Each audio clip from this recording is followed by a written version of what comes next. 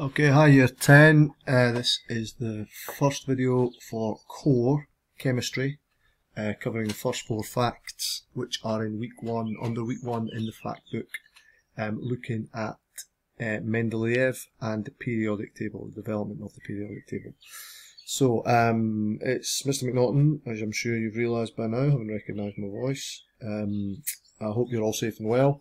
This is revision that we're doing, but it's been a while since we covered it, and hopefully it will ring a bell, but it obviously will have been a while since you did it, and it won't do any harm to go over it again. So the facts in the fact book are all based around things that you have looked at previously, but obviously, particularly given events that have taken place recently, it won't do any harm to jog your memories and do a little bit of extra revision on top of work that hopefully we'll get going with as and when things progress in terms of you guys being in school and so on. So we are going to look at the first 4 facts from the fact book, looking at Mendeleev and how he developed the periodic table and what he developed it from.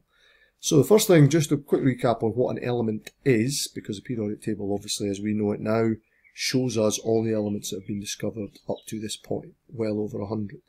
Now, an element, as you should know, everything is made up of matter, so anything that has mass and volume is what we call matter, and all matter this matter is made up of what we call atoms.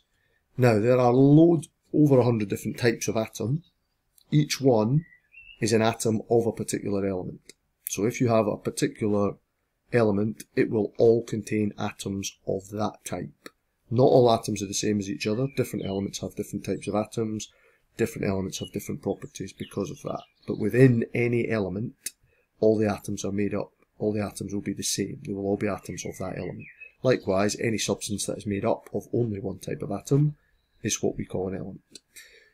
Okay, now all the elements, as we know, are grouped in the periodic table, and you get that in any assessment or test that you do in chemistry. And there's various bits of information you can get from the periodic table that helps you with those assessments. We're going to look at these 4 facts in terms of what they tell us about how the periodic table was developed by a Russian scientist called Mendeleev, or Mendeleev, however you wish to pronounce it, as long as you recognise the name and you remember these key points which you find in the fact book under lesson 1. So, in terms of how the periodic table was developed, there were various stages in this. It didn't happen overnight, and it wasn't an easy process or a simple process. But to get to the point we've got to now, there were various things happened. When it was first developed, there were less than 50 elements being discovered. Obviously, elements are still being discovered now, and going back a long time, far fewer had been discovered than there are now. So people tried to organise these to organise these elements based on their properties. Because as they were discovered, people could find out more about them. They wanted to come up with some kind of system for logging them and so on. This is very difficult to do for all elements, and also the ways that they tried to do it, there were certain problems or flaws in how they tried to do that. Now, the first person, or one of the main names in terms of developing the periodic table, was a guy called John Newlands. In 1864, so a long time ago, a long time ago, he produced a very early version of the periodic table where he basically just organised elements according to their increasing mass in terms of their atoms. Okay, so he noticed that in the grouping them that way, every 8th element had similar properties to the 8 elements before it. And so he came up with a table based on what he called the law of octaves. Octaves being reference to every 8th element. Okay? You will know in maths an octagon has 8 sides. In biology an octopus has 8 legs. Oct means to do with 8, and therefore he came up with the law of octaves, because every 8th element had similar properties according to his system. Okay, there he is there. Now, this is a version of his table in front of you.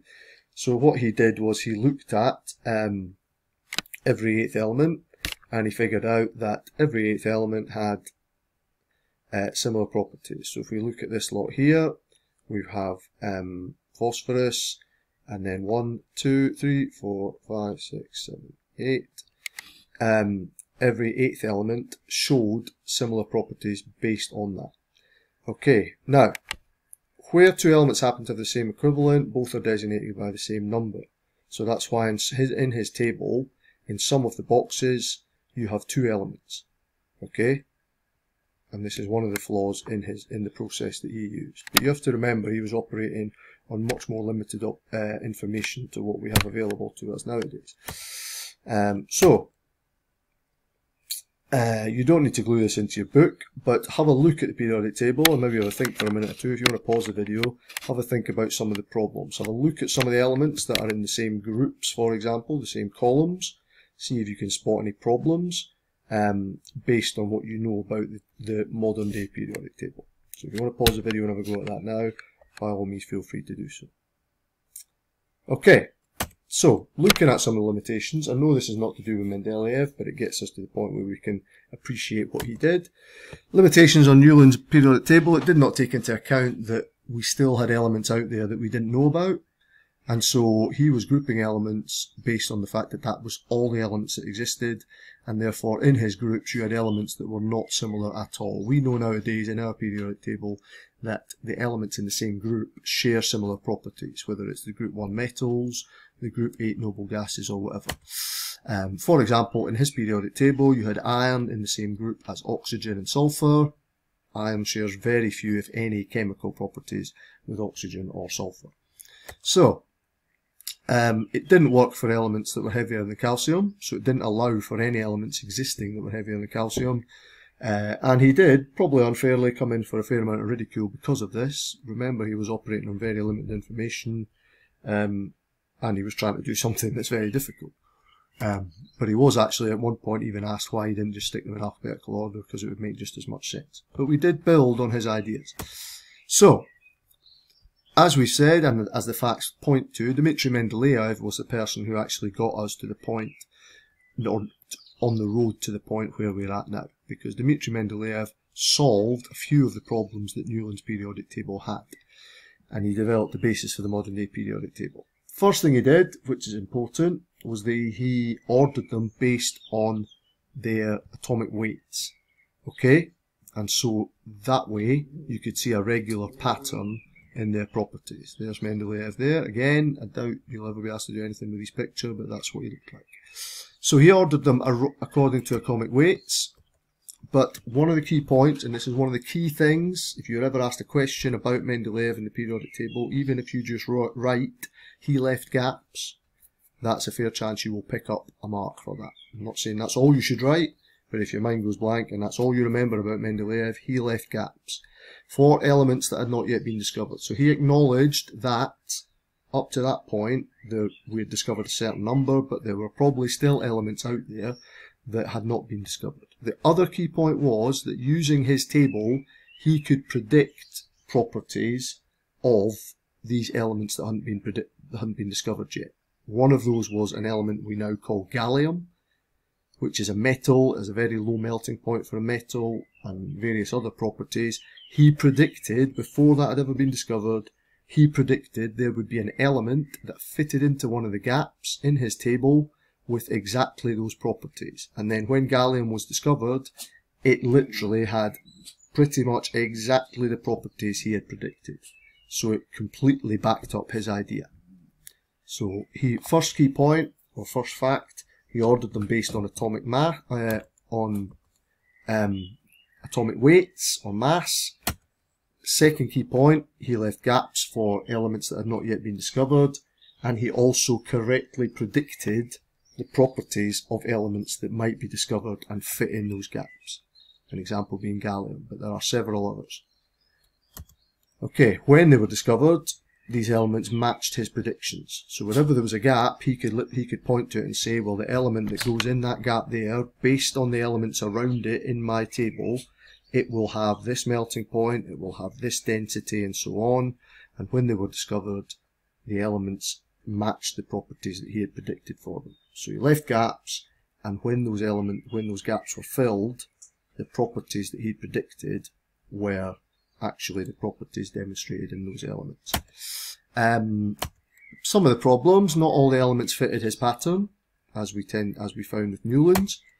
For example, argon, based on just atomic mass, argon should be a reactive alkali metal, and potassium should be a noble gas. But we know from our periodic table and from the information we now have, that's the other way around. So what he did was, where there were problems like that, he swapped them to make them fit his pattern. Now, he didn't know why they then fitted his pattern, but he did swap them to do that, because he said there should be exceptions. What we found eventually was, when we discovered the subatomic particles, protons, neutrons, electrons, we could actually then give each element an atomic number, and when we put them in order of atomic number, they matched up with where he had swapped them. Okay, so he swapped around the elements where the properties didn't match up with his idea. He swapped them round so they did match up. People probably at the time said, well, that's cheating, but actually when we discovered more about the elements and the particles that make up the atoms, it actually showed that where he had swapped them, that made sense to do so. And now we have a periodic table that is ordered based on atomic number, and we have elements in the same groups that share the same properties, and so on. Okay, so that was what Mendeleev did, and that's how we got to the point of having the modern day periodic table that we have now.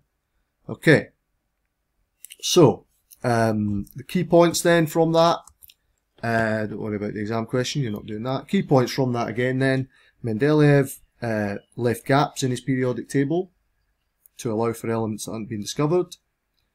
He arranged the elements in order of atomic mass, or mass number. He swapped round elements where the properties didn't fit with the pattern in his table, he swapped them round, and eventually he was proven to be correct in doing that when we discovered enough to order them by atomic number. And where he had left gaps, he predicted the properties of the elements that could fit in those gaps. When those elements were discovered, he was proven correct. Okay, hopefully that's cleared up or given a bit of background to the facts on lesson 1 in the fact book. And we'll move on to the next facts for the next lesson in the next video. Okay, thank you.